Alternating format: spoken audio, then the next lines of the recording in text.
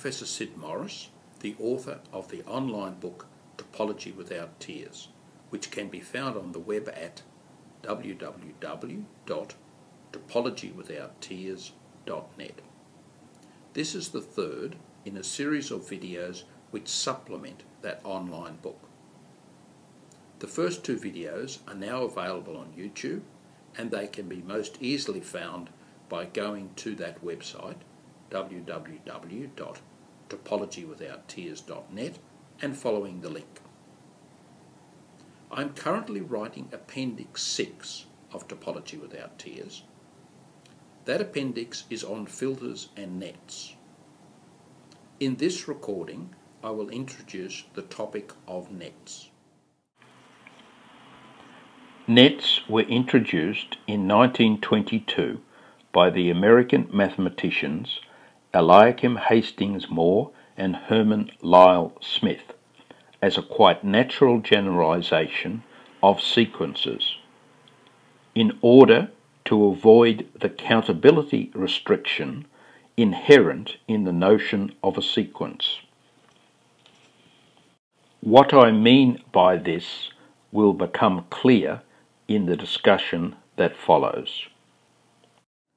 Before I begin, it might be useful for you to get a pen and paper so you can jot down things you want to remember.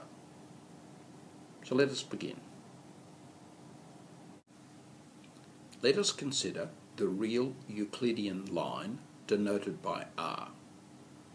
One of the first things you learn about functions is to recognize when a function f mapping R into itself is continuous. We know that if f represents a polynomial, such as f of x equals x squared, or f of x equals 2x cubed plus 5, then f is continuous. We probably learnt to determine whether f is continuous by seeing if you can draw the graph of f without lifting your pen from the paper. All polynomials represent continuous functions from R into R.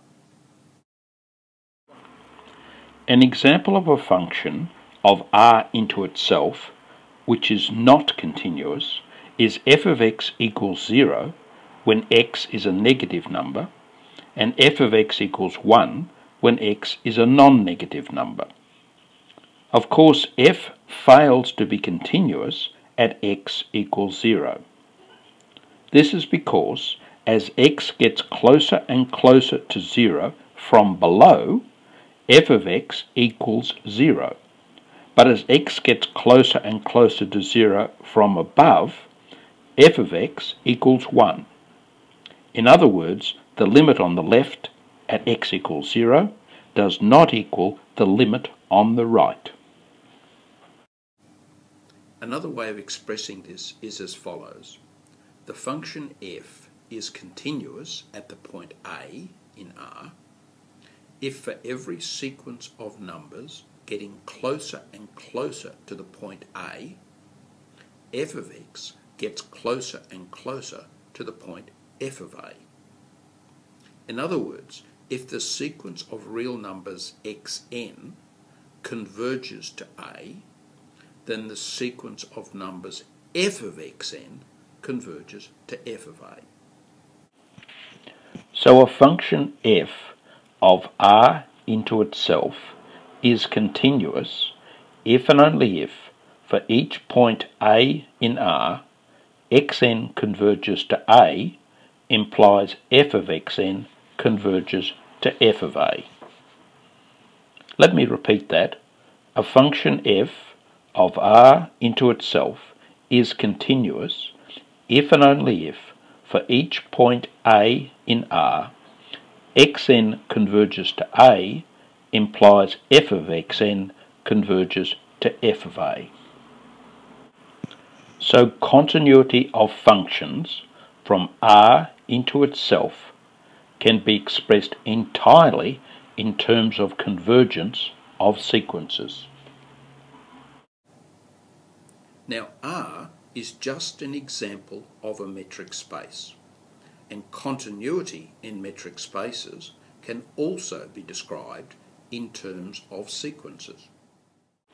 Let xd1 and yd2 be metric spaces, and f a function mapping x into y.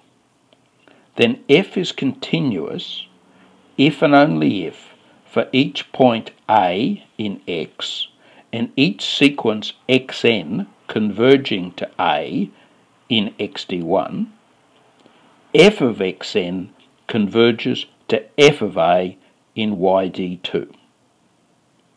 So once again, continuity can be described in terms of convergent sequences. But we can go much further and describe the topology of a metric space using convergent sequences. Let xd be any metric space and C a subset of X.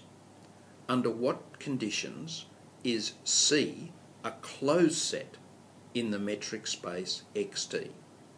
The answer is simple and is nice. So we have xd a metric space and C a subset of X. Let Cn be a sequence of points, each of which lies in the set C, and assume that this sequence converges to a point A in X. The point A may or may not be in the set C. If for every such sequence Cn of points in C, Cn converges to A implies A is in C, then C is a closed set. In short, a set C in a metric space xd is a closed set if and only if every convergent sequence of points in C converges to a point of C. An example may help. Consider x equals r again, and let C be the open interval 0, 1. Now consider the sequence of points 1 on n as n equals 1, 2, 3 and so on. These points are all in C and converge to the point 0, which is not in the set C, since C is the open interval 0, 1. So C is not a closed set. Let us repeat what we know in a metric space about convergent sequences. 1. Let xd1 and yd2 be metric spaces, and f a function of x into y. The function f is continuous if and only if for each point A in X and each sequence xn converging to A in xd1, the sequence f of xn converges to f of A in yd2. 2. A set C in the metric space xd is a closed set if and only if every convergent sequence of points in C converges to a point of C.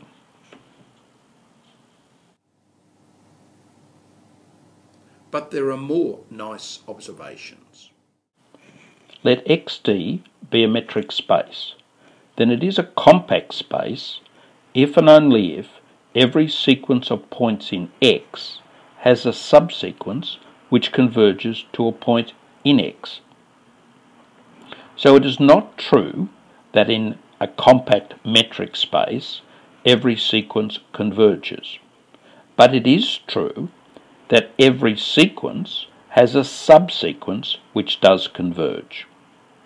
For example, consider X the closed interval -1 to +1 with the Euclidean metric. We know that this space is compact metric. Now consider the sequence a half, 1, a third, 1, a quarter, 1, a fifth, 1, etc. This sequence clearly does not converge, but its subsequence, a half, a third, a quarter, a fifth, etc., does indeed converge to the number 0. So now we have 4 nice facts about sequences in metric spaces. 1. Let xd1 and yd2 be metric spaces, and f a function of x into y. The function f is continuous if and only if, for each point a in x, and each sequence xn converging to a in xd1, the sequence f of xn converges to f of a. 2. A set C in a metric space xd is a closed set if and only if every convergent sequence of points in C converges to a point of C. 3. Since open sets are just the complements of closed sets, we have that the convergent sequences in a metric space determine the topology of that metric space. 4. Let xd be a metric space. Then it is compact if and only if every sequence of points in X has a subsequence which converges.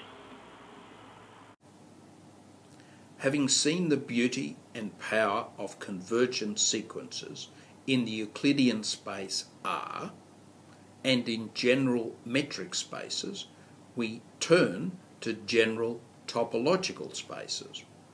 But now we find that convergent sequences do not suffice.